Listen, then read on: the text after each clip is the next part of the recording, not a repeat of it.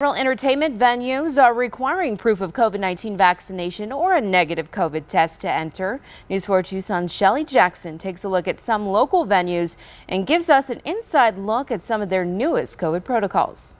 Requiring vaccination proof is part of a nationwide trend, largely spearheaded by music and entertainment venues. So we have to think about the actors, the dancers, the backstage personnel, the crew, the musicians, the front of house staff, the box office staff.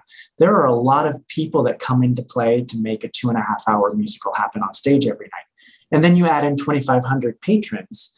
We just want to keep everyone as safe as possible. Broadway in Tucson is one of several venues requiring proof of vaccination or a negative test to attend. Many musicians and productions aren't local, and concert promoters like Live Nation are updating COVID-19 protocols. Requirements were already implemented at this summer's Lollapalooza, and organizers say they had a 90% vaccination rate. Anticipating this, the Rialto Theater worked with other Arizona venues to implement their new protocol. We wanted to prep our audience and get them ready for what the future was going to look like throughout when going to see live entertainment or sports events. The Rialto has required masks and vaccine proof since September. We've seen lots of different responses, and it's very interesting. It's all over the place. It's not identified by genre of music or type of person.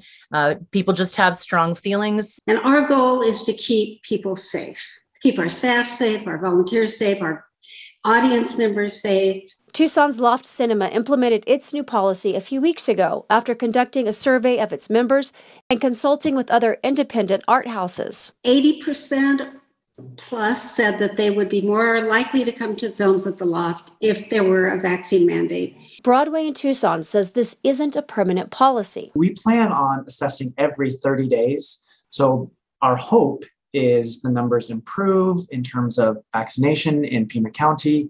Be sure to check vaccination policies before you buy your tickets. Most venues have their COVID policy posted on their websites, and you could be denied entry at the door. In the newsroom, Shelly Jackson, News 4 Tucson.